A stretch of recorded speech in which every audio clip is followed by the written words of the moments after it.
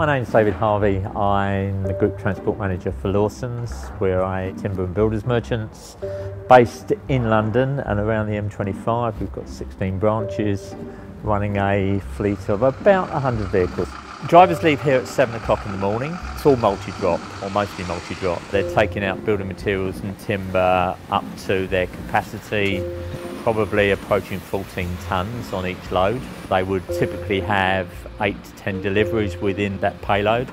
Returning to the depot probably round about lunchtime. They go on to break, the vehicles are reloaded, and then they will go out then for a second delivery, returning to the depot 3-4 o'clock, ready for reloading for the following morning.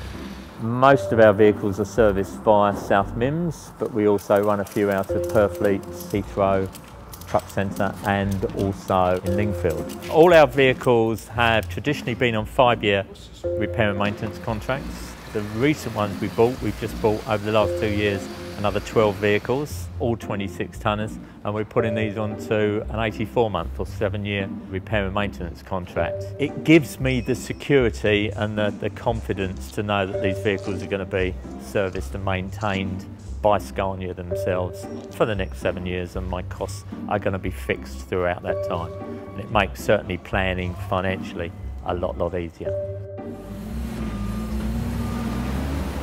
The reason we've taken up Scania's repair and maintenance contracts so that we have everything done at the actual dealerships is probably nowadays trucks are moving so far forward electronically that it is essential that we know that the trucks are being looked after correctly.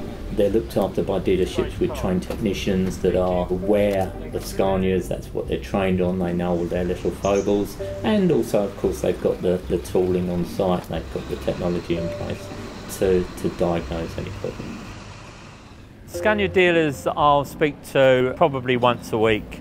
I tend to speak to the South Mims branch maybe twice a day, and we'll probably have calls to visit them for whatever reason at least once a week. I have a great relationship with the staff there. I know them all first name terms, they know me first name terms. They're quite confident at phoning me up 8, 9, 10 o'clock at night to get authorisation for repairs occasionally, and they know that I won't shout and bark at them down the phone. It's a nice, comfortable relationship we have with them. Overnight servicing is really important to us.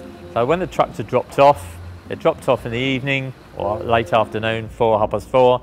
The drivers are given courtesy vehicles, enabling them to return back to the dealerships in the morning, 6:30 in the morning, picking our vehicles up, and then we know reliably that they'll be back on the depots very early in the morning, ready to be loaded, and then we can get our goods out to our customers first thing in the morning still. That sort of facility is absolutely brilliant to us.